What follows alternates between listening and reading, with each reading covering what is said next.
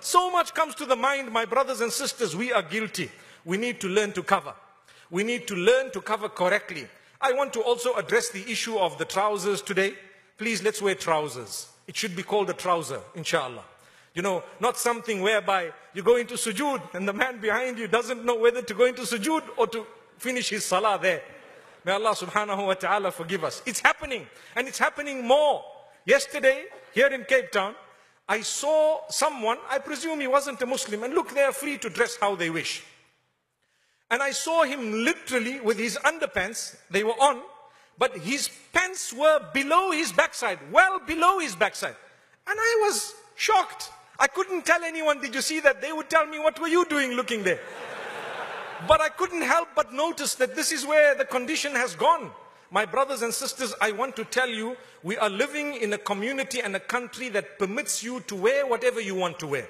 So as a Muslim, you wear what you are supposed to wear and leave the others to do what they have to.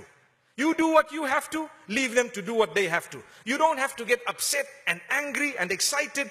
Consider yourself. You are living in a country that permits people to wear what they want. Because of that rule, you are actually allowed to dress in whatever way you wish. So if you did not like that rule, then perhaps they might not allow you to cover in the same way that they are doing that in other countries.